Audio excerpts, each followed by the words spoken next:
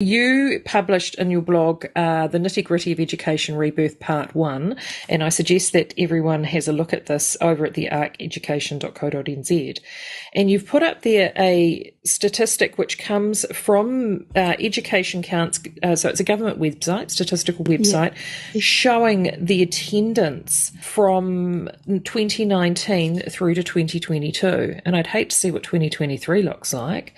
Mm-hmm. And it is showing that across all metrics between regular attendance through to chronic absence, the numbers, but what got me is regular attendance, which 90% or more, that we were seeing sort of around that's between 60 to 63%, which personally I think is not great anyway. It's awful. 2022, so no COVID, no lockdowns, 46%. So less than half of our kids are regularly attending school. Why? Which is, well, that's the question that we need to be asking.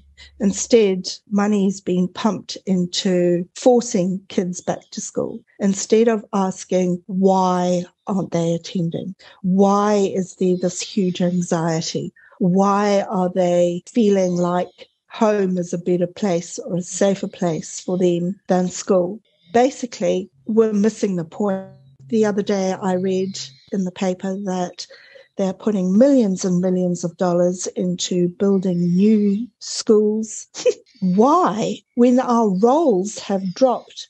You ask any principal in the country, their role has dropped. From primary to high school, the roles are dropping. Our homeschooling community has quadrupled since 2021. People are not feeling that school is a safe, happy place to be.